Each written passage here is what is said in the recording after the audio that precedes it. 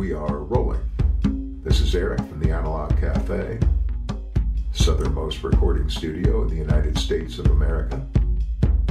I'm speaking to you on a Sennheiser 441, which you see on your screen, and it's been in continuous production for almost 40 years. I think you can also see that not only does it sound good, but it looks good too.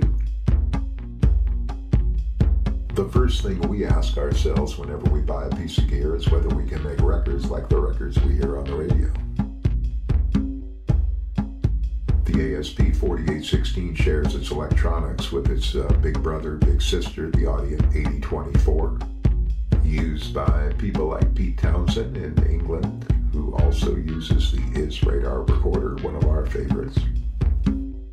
I understand there are Grammy Award-winning records that have been made with this console. Not with this particular console, but with the ASP8024. And don't forget Full Sail University. I believe there's some video on that one. The board is clean in a Jim Williams kind of way. Jim preaches a very clean signal chain, and we like that idea. Check out Jim at audioupgrades.com. Highly recommend it. He does a lot of work with us, and we're really happy.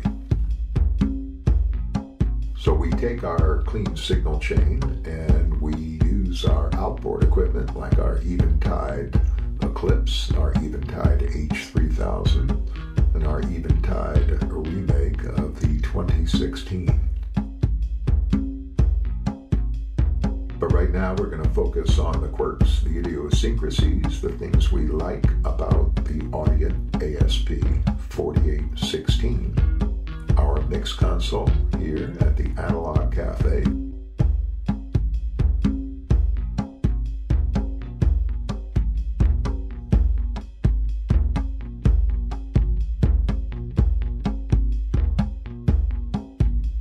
So first we're going to look at the top of the console strip. It's all pretty standard other than the fact that you have two channels coming in to the same fader strip. And what that means is this is an inline console.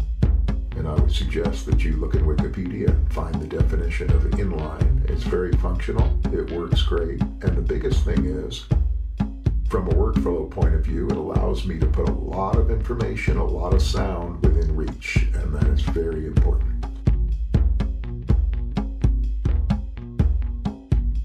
So 16 console strips, 32 tracks returning, and 16 preamps, one for each of the buses, as in 4816. In just a second, we'll tell you where the other 16 inputs come from to get to 48 inputs for the ASP4816. Next on your screen, you're going to see the bus assignment buttons. You've got 8 of them, but you can shift them down below.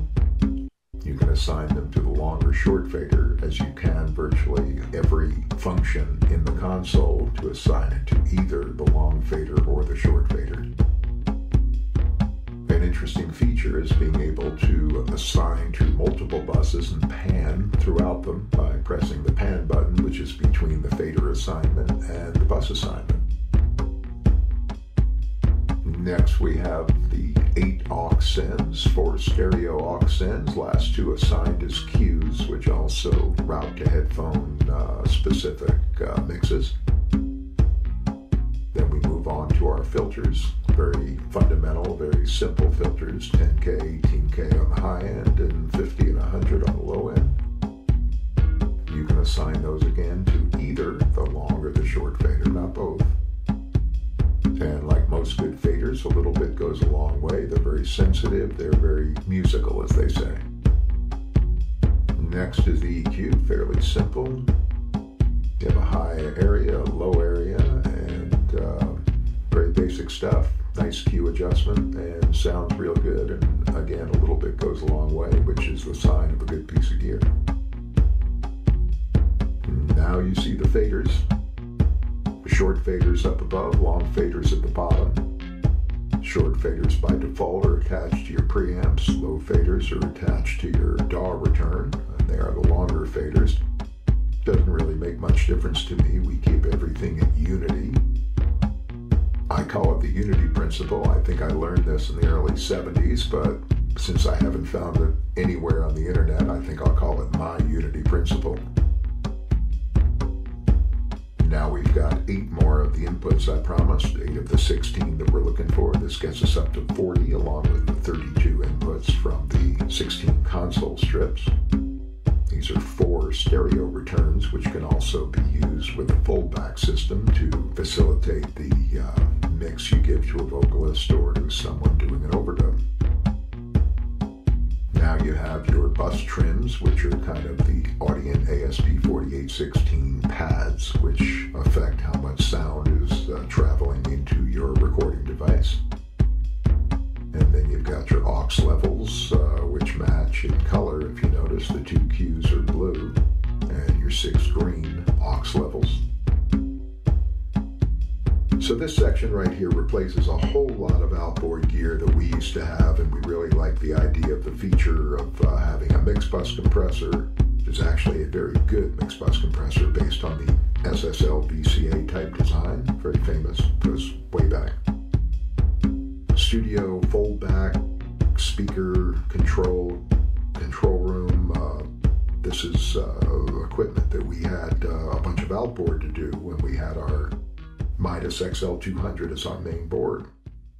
So this is fantastic. And the subgroups, which you see down here, are also really cannot do without feature for me. I learned to mix on subgroups. That's where I do my dynamics and move things around, and it's really a joy to have really old-fashioned subgrouping in what I do.